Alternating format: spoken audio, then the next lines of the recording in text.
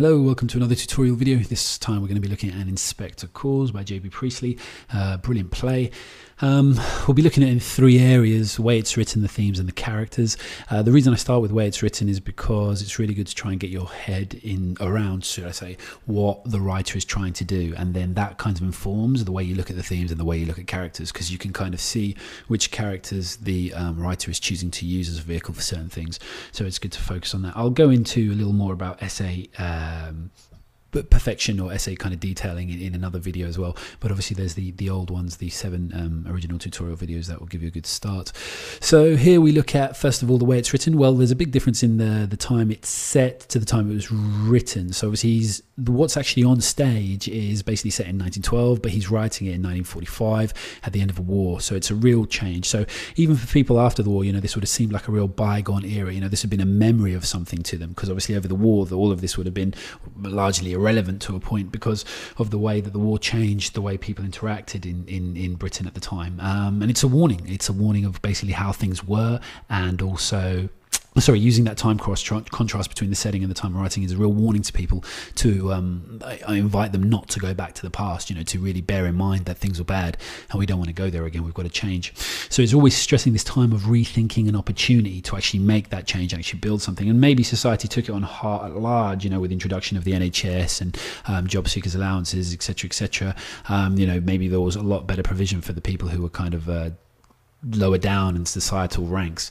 It's all set again in one place, which kind of builds up a lot of the tension, really kind of makes it come through that they're in the kind of this kettle house, and just being in this one place kind of shows you again that the one thing that's always stressed is that microcosm. What's going on here is going on as a representation for the whole country, so it's something that everyone needs to learn from, and it's something that will affect everyone, because the one house there could be any house, especially in the upper classes who would have been going to the theatre at the time to watch such a thing. Again, just to really drill that home on the setting and time of writing, Priestley's bringing back an era that people kind of accepted. There wasn't really much that people were able to do about this class division that was very prevalent at the time, between the upper class and then the middle class and the lower class. And it's also obviously against ideologies, like kind of setup of ideologies of the socialism that Priestley would champion, and obviously the capitalism or early capitalism that was prevalent during the late 19th, early 20th century. So you want to think about all those kind of contrasts and the setting of the time. If you mention a couple of points about that, you're going to be onto a good thing. So the language and dialects throughout, basically we don't have too many, but we've got a real sense that these are well-to-do people, and we can see from Mr. Burling's kind of slight hints in his accent, etc., and some of the things he says, and even just the directness with some of the things he says, we see that he's not fully from this class that his wife is from, and obviously it's kind of put so in the text as well. And his children have grown up into that world above. They're more like his mother more like their mother, should I say, in the way that they actually communicate with each other. So basically we realize that they're both of a kind of upper class, even though the mother's of a higher class, etc. And then there's kind of like people, because it will show you that people will work towards trying to be upper class, trying to be in this level of society, but as a character and as a person, the person it makes you, it might not be the best thing for you. So the accents obviously show the class, like with Mr. Burling being higher than Mr. Burling, and also shows their standing and the authority and intimidation. Like you'll notice a lot of the time the language and the words that Mr. Burling uses, especially at the beginning, to try and intimidate the inspector, it's a lot of name dropping, and there's a lot of kind of bragging about self, to try and make the inspector, or should I say remind the inspector of what he presumes is the inspector's place. But obviously, as we know by the end of the play, the inspector isn't from Earth, so there is no place, quote unquote, for him. The lighting and the timing throughout are really important. Obviously the spotlights on the characters, and obviously when the inspector kind of comes in, the lighting changes, I think, and when we open up and we've kind of got this set kind of red light, like almost danger, a reddish light, kind of pinkish glow, this kind of danger just to start us off, just with this feeling of something's going to go unease. And then obviously when the lights come on, it's like the inspector's inspecting them under a spotlight, etc. So look out obviously for the scene changes, etc., where it actually happens, the timing of those. Like one of them happens when Eric just walks back in, when they've just discussed who the father of the Eva's child was, etc. And also when the inspector first comes in, that interruption to Mr. Burling's speech about how great capitalism is. And also look at how when people come and go, I mean, Gerald leaves and returns, you know, at the perfect timing, etc. You know, this is just all part of his craft to give us this full story and picture Priestley's craft to give us this full story and picture in such a short space of time, because it all happens over a night.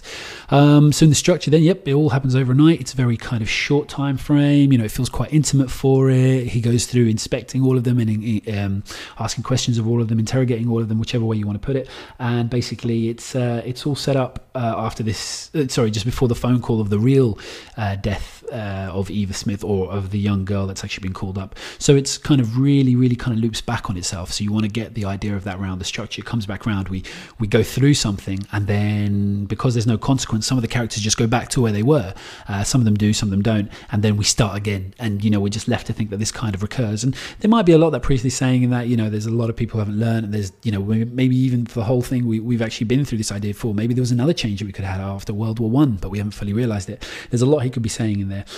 He goes through them all one by one. You know, he goes one line of inquiry at a time. So he really wanted to kind of pick them out. And that's good just to mention that he's going to slowly show the audience like the breakdown of each person. It's not just kind of he comes and goes, you're all responsible, and runs out again. He wants to break through them one by one so we can feel the different levels that we believe they're responsible. And also there's certain things that we see or we relate to that we might find of kind of more of a starker sin, or things that we might not dislike. I mean, you can pick who you think is the most risible of all the characters. My personal is Mrs. Burling. Can't stand her, but in that way, obviously, she's built as a great character. And obviously, that sense of building guilt and shared responsibility is one of the key themes. You know, that's to try and get that across, and it's put to us by the structure of going through each one individually, showing how responsible they each were. And also, there's a really interesting point that you might want to notice here. I should really put a question mark here, because this is obviously like, if you can talk about this, do it. There's setups, even though we kind of got this stereotype of Sheila at the beginning, you know, just being this materialistic girl, etc., etc. We've got this setup at the beginning where she's got a little intuition, where she can see, or she knows that Gerald's up to something, and so she kind of sees through. So there's kind of been a setup there. We know that she's going to have this insight. So when she comes to actually show us this insight on a grander scale with her acceptance of the inspector's ideas, we can really see that she had that perception. We knew she had it, so it kind of sets us up for seeing her that way. And also, I mean, the mother, Mrs. Burling's her arrogance on the name. I mean, that's a really great setup, I think, because, you know, she starts with, "I'm Mrs. Burling, don't you know?"